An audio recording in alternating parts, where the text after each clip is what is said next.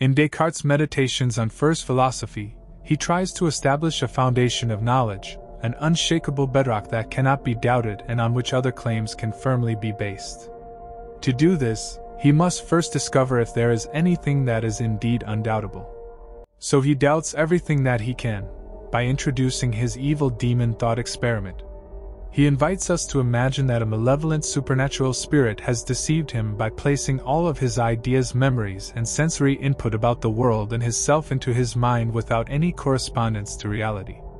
Descartes concludes that even if this was the case, he could not doubt that he, whatever he is thinking. He thus concludes that he must, in some sense, exist. He uses this undoubtable fact as the foundation on which to base the rest of his philosophical arguments. A similar thought experiment had been explored over 600 years earlier by 1st century Islamic philosopher Ibn Sina, who put forth the floating man thought experiment. Imagine a man forming all at once, fully developed, suspended in air, with no sense perceptions and no sense of even his own body. This floating man also has no memories. The question is, with no sense of the world or of his body, would this man be aware of himself? Ibn Sina concludes that if one is conscious, then one is always conscious of oneself and his existence. Ibn Sina goes on to argue that is because the man has an essential soul that is separate from sensation and body, similar to the mind-body duality explored by Descartes. The floating man thought experiment raises the question, what is consciousness? We usually believe that to be conscious is to be conscious of something. But with no objects of consciousness, not even one's own limbs or internal organs, and not even one's memories, what would the floating man be conscious of? Would this floating man be self-aware, or does self-awareness require consciousness of other things to distinguish oneself from? Is there a self without other selves? And if the floating man is aware of himself, what kind of awareness would it be? Are the self, and the consciousness that is aware of the self, separate from each other? Late 19th century phenomenologist Edmund Husserl claimed that the self is defined as being that which is different from other entities. That is, there is no self or ego without context. One could argue that the floating man has an internal context via innate instincts and drives, and some vague ego arises in relation to these. Ibn Sina argued that we have a soul separate from the body, and this is what constitutes the ego consciousness.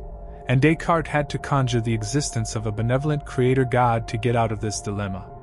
But it is certainly interesting to consider if real consciousness requires self-consciousness, and what kind of self would this self-consciousness be aware of if completely stripped of any context or any innate conditioning.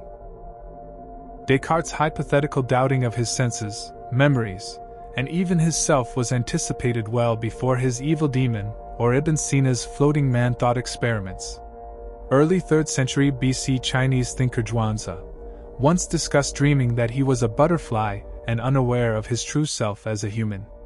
When he awoke, he could not discern whether or not he had been a human dreaming of being a butterfly, or if he was really a butterfly now dreaming that he is a human. Zhuangzi's anecdote reveals that our ideas of reality exist as interpretations in the mind, and since we can never escape our own minds, we can never confirm whether or not these impressions are real, a concept that would be discussed thoroughly by 1st century BC Hellenistic skeptic Anaxidemus. Later versions of Descartes' evil demon experiment include Gilbert Herman's brain in a vat scenario. In this scenario, a human brain exists and is kept alive inside a vat, to which a scientist or some other person constantly gives the brain artificial impulses that replicate exactly the signals an embodied brain would receive from sense data and other input. This disembodied brain, receiving the exact same input that an embodied brain would receive, would have the exact same experience that an embodied brain would have. This is pretty much the same scenario as the evil demon thought experiment, except that the scientist and the impulses replace the work of the demon. Even more recently, the basic premise of the 1999 science fiction film The Matrix, in which human beings live their entire lives in liquid-filled pods in which a simulated reality is fed into their brains and central nervous systems, is another version of Descartes' evil demon scenario. Everything these individuals experience and know exists only in the mind, which, as suggested by the other scenarios discussed, is the possibility all of us are stuck with.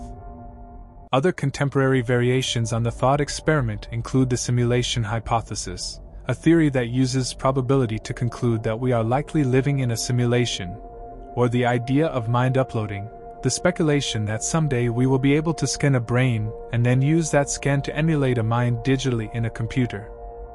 Also, consider a distant relative of Descartes' evil demon experiment, Bertrand Russell's 5-minute hypothesis, which argues that if everything in the universe came into being 5 minutes ago, with all of our memories and fossil remains and all of the other signs of a past history, there would be no way that we could tell the difference between this 5-minute-old universe from one that has existed for billions of years.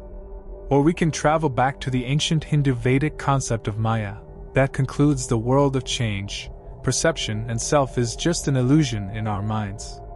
Interestingly, the word Maya in Hindu can also refer to Mayasura, who is, wait for it, a demon, the king of a race of demons called the Danava.